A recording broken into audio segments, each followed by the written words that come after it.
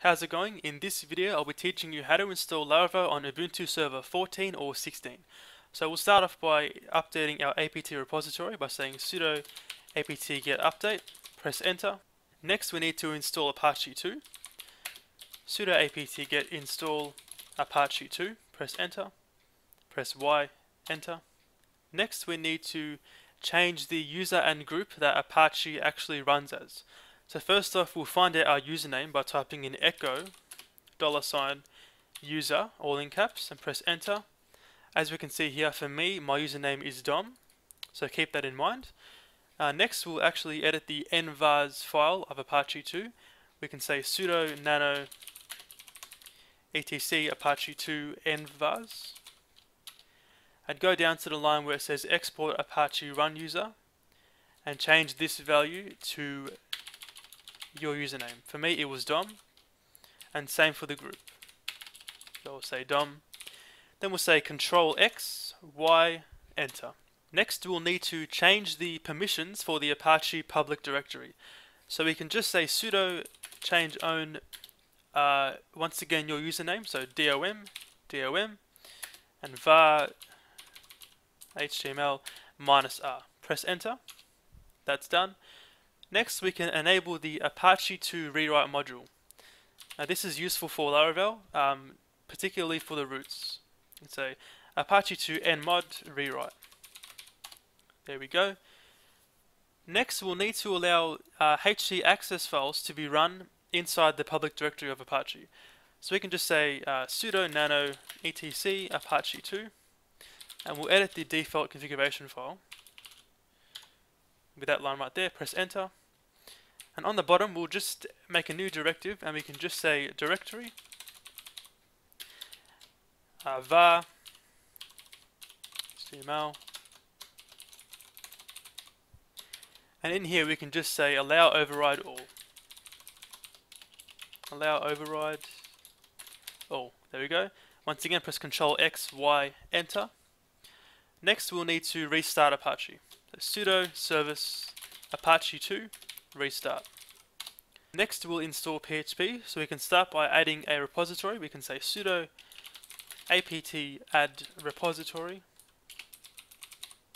ppa on dredge php. Press enter.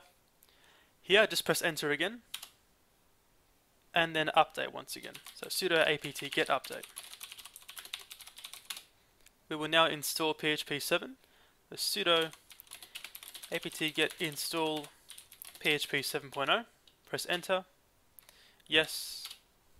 Now we'll need to install some PHP extensions that Laravel depends on. So those are XML, MB string, zip and SQLite. So we'll say sudo apt-get install PHP 7.0 -xml space PHP 7.0 -mb string PHP 7.0 -zip and SQLite, just like so. Now SQLite isn't required, I don't believe, but it is useful for you if you want to just get started with databases in your application. So we'll press enter. Y. We need to also install Git. So sudo apt-get install Git, just like that. Next we'll install Composer. So Laravel uses Composer to manage its dependencies, so we'll need that to actually get the Laravel installer. So we can navigate to the temp directory of our system, cd/temp. Here we can actually download Composer. So we can say wget, this link right here, getcomposer.org/composer.far. Press enter, it'll download that.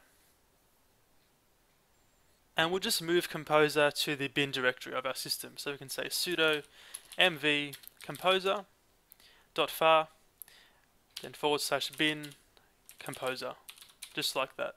Press enter, that's done.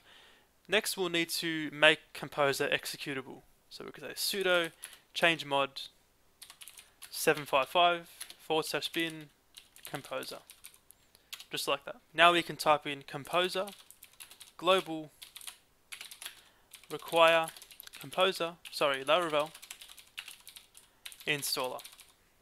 Press enter. Alright, so now we'll need to edit the .profile file in our home directory. So sudo nano curly .profile. On the bottom here, we'll just type in export path equals $path :/home, your username, so for me it was DOM, .config composer vendor bin, Control XY, press enter, that's done. Now we'll actually need to restart our server. So for me, I'm just going to type in sudo shutdown -r now, press enter, and that's it. Laravel is installed. Now we can actually navigate to the public directory of Apache. We can say cd var html, and here we can just type in Laravel new sample application, for example. So that's your application name just here. Press enter, and it will start to actually make the Laravel application. So this will take a while to actually complete, but this is a one-time thing. So next time you make an application, it'll just load from the cache, and yeah, it'll be really quick. But for now, this might take about 2-3 minutes. So that's all done now. If you want to actually see your application in the browser, within VirtualBox, go into your instance settings and go down to the network section.